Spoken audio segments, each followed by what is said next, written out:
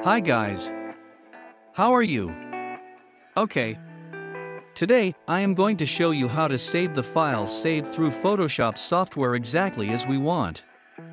First click Edit. Then click on Preference. Click on the File Handling option again. You will then see a menu like this. Okay. Now let's see how to set the settings correctly. By changing the image preview option to always save, you can see a preview of the saved files.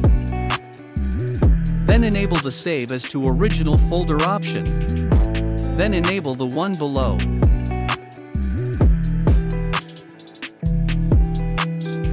Select the lowercase option to use the file extension.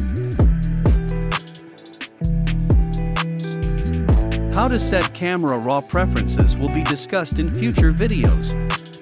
To support Adobe Camera Raw option for raw images, click on this option.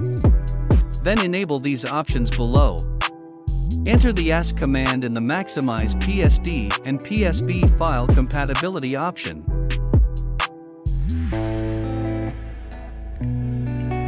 Then click OK.